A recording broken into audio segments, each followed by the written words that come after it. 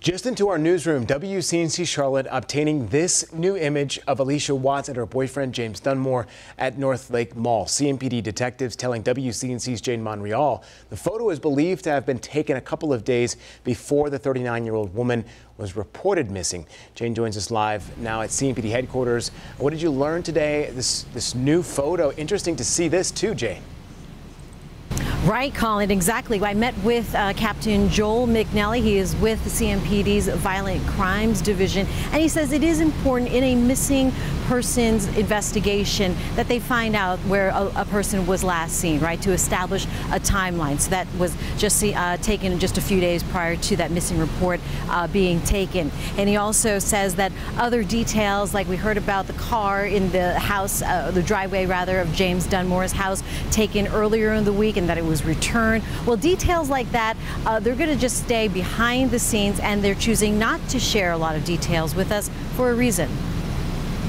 Captain Joel McNally telling me CMPD will not comment on the car taken and returned to the boyfriend of Allisha Watts, James Dunmore's driveway. One of the most important things for us is to protect the integrity of the case. Stressing their #1 goal is to find the missing 39-year-old woman from Moore County. So if this were to take a spin that none of us want it to take, it's really, really important that we're not putting out so much information that basically other people could take our information, regurgitate it back to us as if it was a tip or something.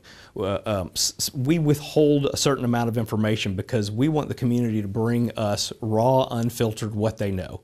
But it is a lack of information that some friends and family tell us has been frustrating. What we really want is we want accurate information put out. Captain McNally says that's why they designate a couple of family members to communicate to other family and friends so they can keep detectives working the case. It's not a bad idea for family members to speak to the media.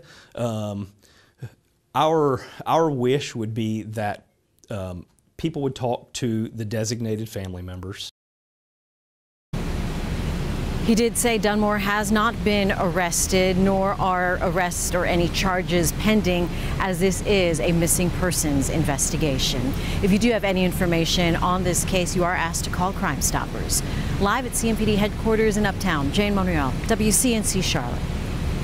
All right, Jane, thanks for that report. As a reminder, you can stay up to date on all the developments on not just this story, but others right now on the WCNC Charlotte mobile app. You can download that from the App Store, enable push notifications so you don't miss a major update. Queen Bee.